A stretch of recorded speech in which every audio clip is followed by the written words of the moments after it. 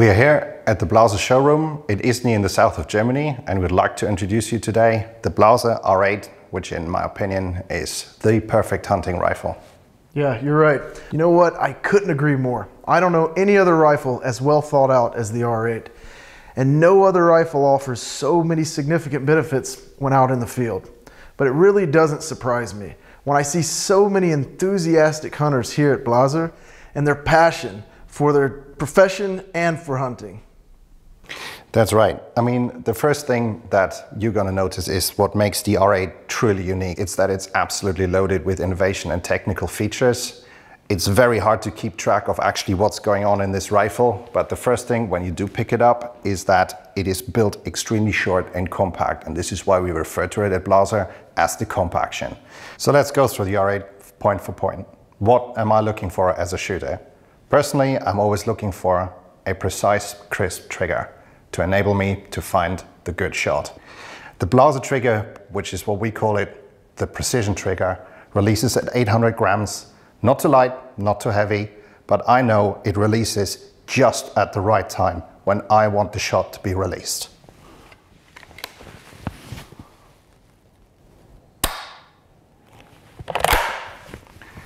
But a good trigger isn't everything. It's only half the battle when it comes to precise shooting.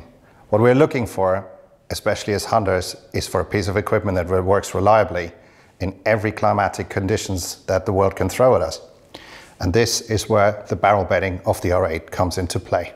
So when we remove the forend from the R8, we can see that at no time is anything of the stock touching the barrel. The barrel is bedded on a solid metal of billet, which allows for the solid mounting of the barrel in front of the action with the scope mount on top. So under no circumstances is anything ever touching the barrel, which means under any circumstances it is completely free floating. But Josh, could you explain to us what other factors are involved in making this rifle so tremendously precise? Absolutely. Yet for its first-class accuracy, other factors have to be considered. For example, the cold hammer-forged barrels and chamber, and more importantly, the Blaser radial locking system. As you can see here, the radial locking system, which sits directly behind the chamber, connects with not only 2 or 3 lugs, but with 14 direct points of contact. So what we've learned, what's important is a good barrel, a good lockup inside the barrel, and a free floating barrel. But what also comes into play for precise shooting and consistent shooting, and that is a good stock. And what we have here is in the Blaser R8 in its basic wooden stock here, the classic wooden stock that we can see that we find on many rifles, is a very, very steep pistol grip, which offers a very relaxed shooting hand whilst you're triggering. So for consistent, reliable triggering, this is immensely important. But for this, the thumbhole stock is even better. You're right. I don't know of any stock that makes targeting that easy. It is almost as if the stock was molded around the hunter's hand. Especially target rifle shooters appreciate the importance of a relaxed trigger hand. So the R8 thumbhole really gives you the best of both worlds, combining the elegance of a hunting rifle with all the best qualities of a target rifle, giving you that relaxed trigger hand, which makes you ultimately shoot and trigger better. But many people still believe it's not possible to reload quickly with a thumbhole stock. Well, let's try.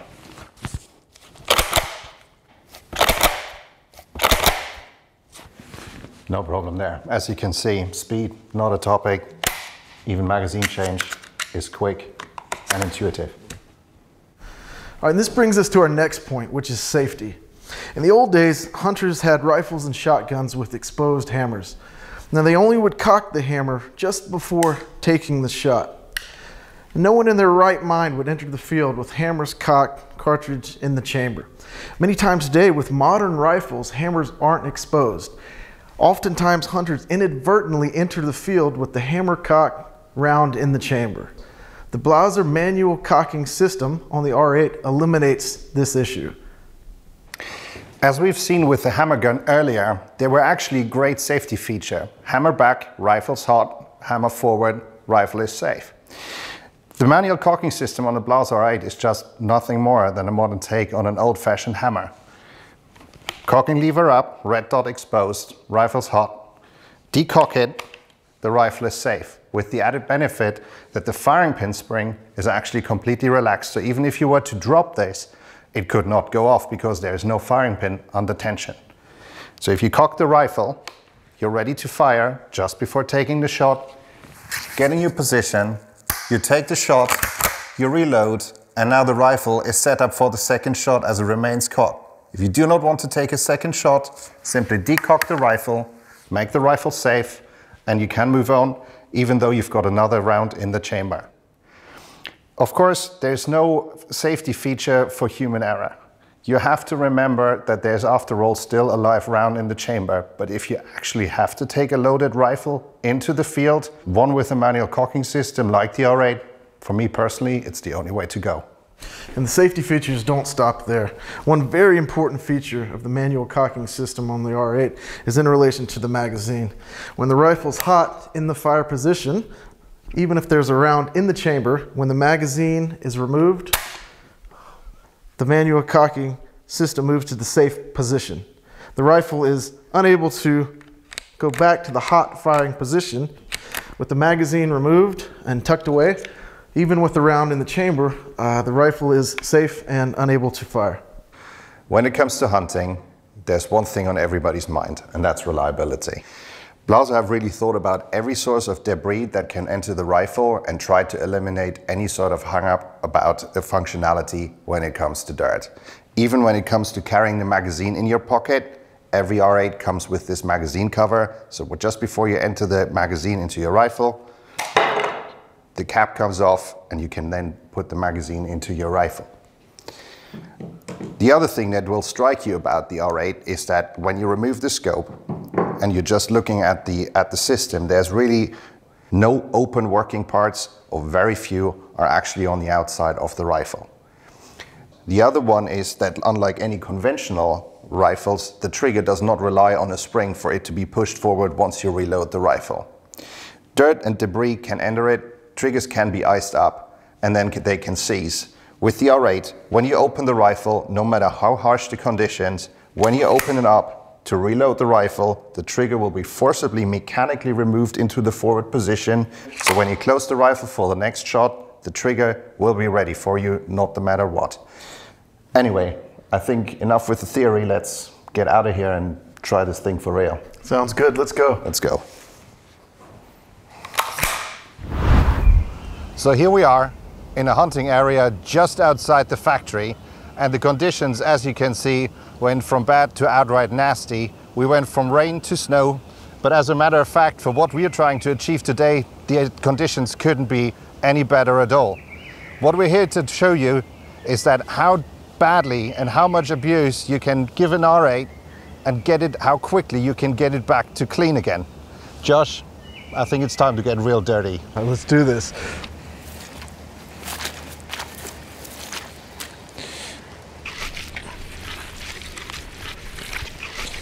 Don't be shy, Josh.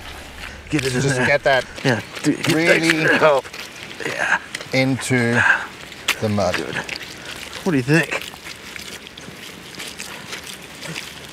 Yeah, put a little more in there. That should do. Yeah, how does that look?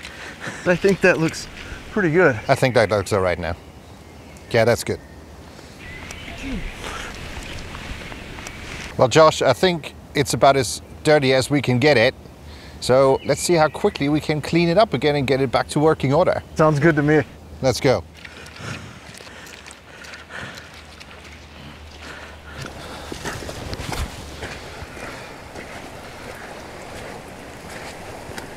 Right, Josh, we might as well get this cleaned up.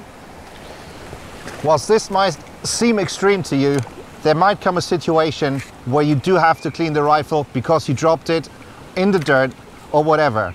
With the R8, it's actually not a problem because you can completely disassemble the rifle. You can submerge it completely in water.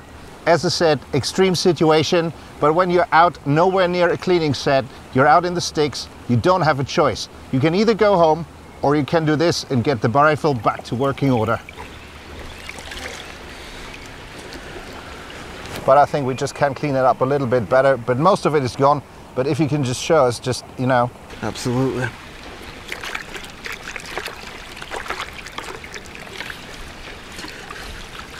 Do you want to pass me the bolt so I can get going on that? Get working on that. Yes.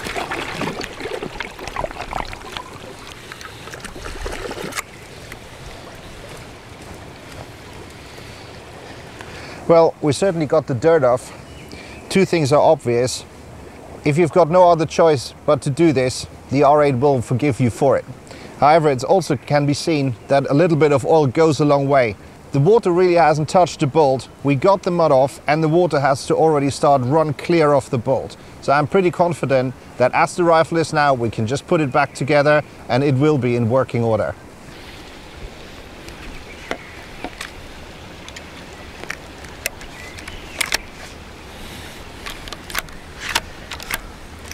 Perfect. You right there, Josh? Yeah, I'm good. After all that, you want some oil on this? Oh no, I think I'm okay. You okay? Perhaps one more thing that is worth mentioning about the R8. We get asked a lot about the safety of the magazine. Obviously, the loss of the magazine would be catastrophic. Two safety features here to prevent that from happening.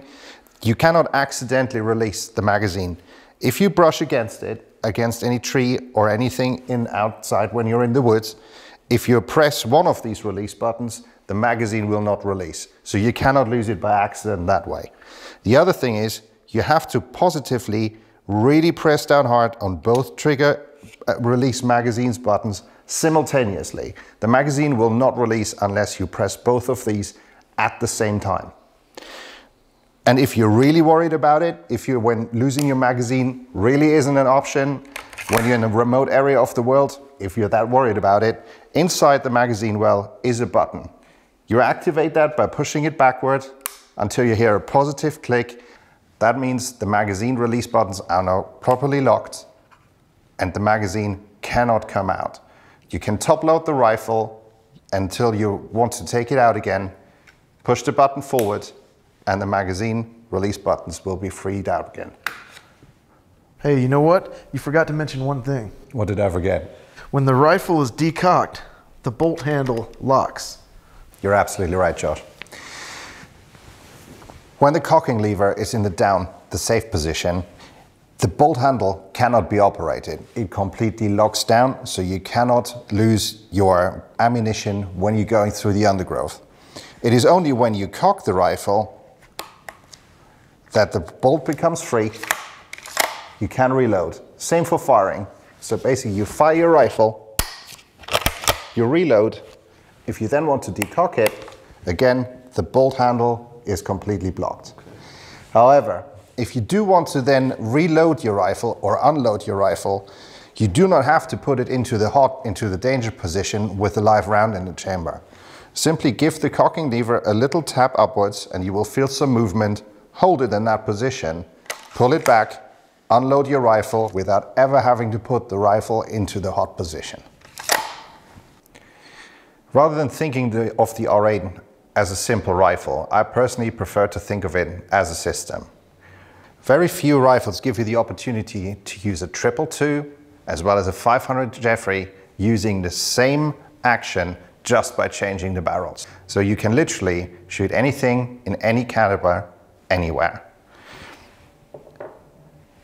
The obvious thing that you can do to go through that change is by removing the barrels and move yourself through the calibers. So just by using the barrel wrench, you can remove the barrel. That is simply done by loosening the barrel bolts from underneath the stock, unscrew those in sequence, and the barrel will lift free. Take your new barrel in a different caliber, place it on the bedding block, and tighten the two bolts back up again. Good hand tight, you don't need to over tighten it. What we always say is to all our customers, good hand tight will do it. You don't need excessive force. There will come a point when the screw doesn't want to go any further, and that'll be sufficient tension to put the barrel on its bedding.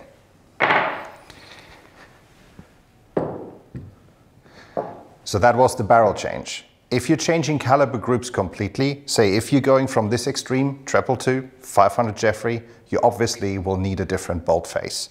And that is equally simple. Take your bolt, and on the underside there you will find a latch. Just simply move the latch to your side, lift up, and that will unlock the bolt. The bayonet lock, turn it out of there, and pull the bolt head free. Take your different caliber bolt head, insert into the bolt housing, turn, and do the latch back up. And your bolt is now ready to go back into your rifle, adapted for the different caliber group. Sometimes what we also have to consider is that you might have, when you're changing to a different caliber, the magazine insert also needs to be changed. So you don't need to change the whole magazine, you simply change the magazine insert that comes supplied with each barrel that you buy for an R8, lift that out, put another one in. They're caliber specific. Each caliber is written on the outside of the magazine. Put that back in. It cannot drop out. It will make an audible click. Just put that in, and again, it's ready to go into your rifle for the new caliber. You know, another great thing about the R8 is its compatibility for the left-hand shooters. We haven't forgotten about any of you left-hand shooters out there. Watch how easy it is to switch from a right-hand bolt assembly to a left-hand bolt assembly. We remove the right-handed bolt assembly, thank you, sir, and slide in the left-handed bolt assembly. We've got the setup for a left-handed shooter. But you know what? It doesn't stop there. We offer nearly every R8 stock and a true left-handed version. Well, sometimes it's just that simple. We've talked about what makes a rifle really precise. And one important thing also is scope mounting. And here the Blaser R8 has got the clear edge over everything else that's out there. Not only does the scope mount directly onto the barrel, so there's no action between the scope and the mounts and the barrel, so there's a direct connection between the scope and the barrel. It also comes prepared for the Blaser saddle mount, which in my eyes is the best mounting system that's currently out there. You can mount anything onto the barrel with the quick release mount, starting with an aim point here that we have here, a small red dot sight, going up to high magnification long range scopes. The clear advantage that the saddle mount has is that however much you take it off the rifle or you put it back on, it will never lose zero. We will guarantee that this scope mount returns to zero, not matter how often you take off the barrel and put it back on, or you just choose just to take the scope off and store it separately from your rifle. Once that scope comes back on, if that barrel is zeroed for that scope, it will go back to zero. When changing optics from barrel to barrel, small adjustments might be necessary. The Blaser saddle mount allows you to do this easily in no time at all. Moderators are becoming more and more popular across the world, and this is where the R8 compaction really comes into play. It is perfect for this sort of thing because it's got an extremely short action which allows you to save on the overall length. I just mounted a Blaser moderator onto this particular R8, but in spite of adding substantial weight and length to the very end of the rifle, this R8 remains extremely short and pointable. And speaking of compact, this is what really does it for me. I have everything I need for hunting abroad in this small case here. The R8 is packed with so many innovative features that it's almost impossible to talk about all of them in such a short period of time. I agree, but I think what we have established is that the R8 has no competition, nothing comes close. The Blaser R8 is truly one of a kind.